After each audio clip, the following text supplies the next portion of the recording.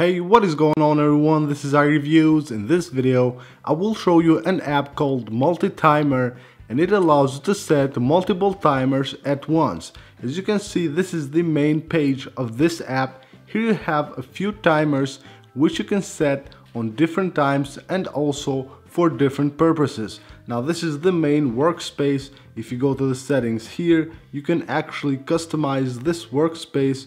You can add more rows and columns of timers, so you can have more timers on a workspace. So to do that, you go to workspace right here, and here you can customize it. You can change the name of the workspace, and here you have different layouts which you can pick from and add them to MultiTimer. Now if we go back, here you can change the settings for all these timers. So you can set default settings for the timers. You have here the sound. You can choose a custom sound. As you can see, you have different sounds right here. You can also enable vibration.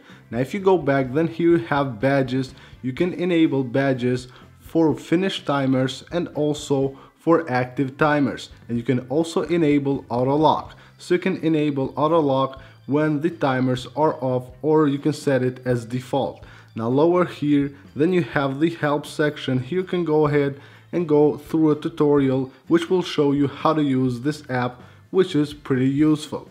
Now on the timers here, it's pretty easy to use them. You just tap one of them to start it, as you can see, like this. Tap once again to pause it, double tap to reset it, or you can tap with two fingers and you can move the timers anywhere you want.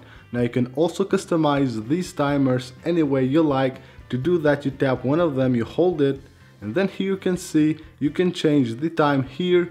You can enable store time, or if you disable this, you can just click start and it will start the timer automatically. Now let's go again to the customization page. Here you can change the color of the rings. You can also set the label right here.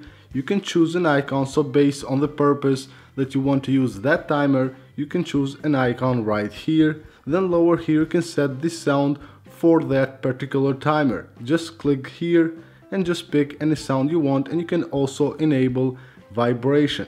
Now let's go back to the settings. Here you can also upgrade to a pro version. If you slide down here, here you have MultiTimer Pro. If you upgrade to Pro version, it will cost you $2.99 and you will get unlimited icons, so you have more icons, and also you can customize the workspaces.